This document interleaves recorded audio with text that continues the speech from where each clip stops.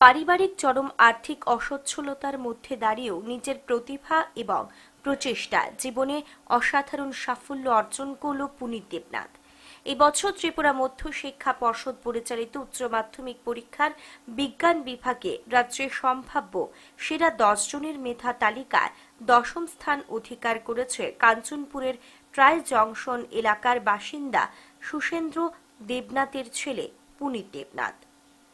চরম দারিদ্রতার সাথে লড়াই করে জীবনের গুরুত্বপূর্ণ পরীক্ষায় অভূতপূর্ব সাফল্য অর্জন করে শুধু পরিবারের নয়, কাঞ্চনপুরের মুখ উজ্জ্বল করেছে পুনীত দেবনাথ।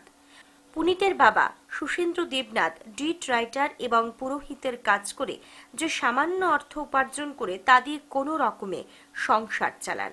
আর্থিক অনটনের কারণে ঘরে বিদ্যুৎ এবং মূল্যবান আসবাবপত্র বলতে কিছুই নেই।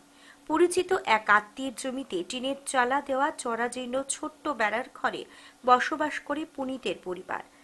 বাবা মা দুজনে ছেলের সাফল্যে গর্ববোধ করলেও ভবিষ্যতে উচ্চ শিক্ষার জন্য কিভাবে ছেলের লেখাপড়ার খরচ চালিয়ে যাবেন তা নিয়ে এখন চরম দুশ্চিন্তা এবং উৎকণ্ঠায় দিন কাটাচ্ছে তার পরিবার।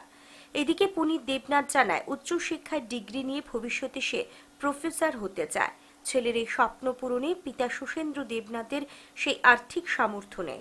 সে কারণে ছেলে লেখাপড়ার জন্য সরকারি আর্থিক সাহায্য প্রদানের আবেদন জানাচ্ছে পুনীত দেবনাথের পিতা সুষেন্দ্র দেবনাথ।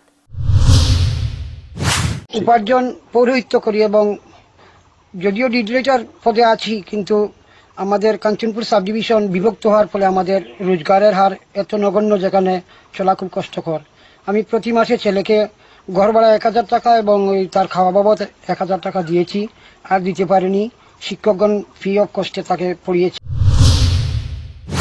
পুনীত দেবনাথ ধর্মনগর চন্দ্রপুর সরকারি উচ্চ মাধ্যমিক বিদ্যালয় থেকে 5টি বিষয়ে লেটার মার্কস সহ 462 নম্বর নিয়ে উচ্চ মাধ্যমিকে বিজ্ঞান বিভাগে পাশ করেছে। উল্লেখ্য, 2017 সালেও মাধ্যমিক পরীক্ষায় সর্বোচ্চ নম্বর পেয়ে কাঞ্চনপুর মহকুমার সেরা কৃতিত্ব অর্জন করে Puneet. Bureau report, headlines Tripura.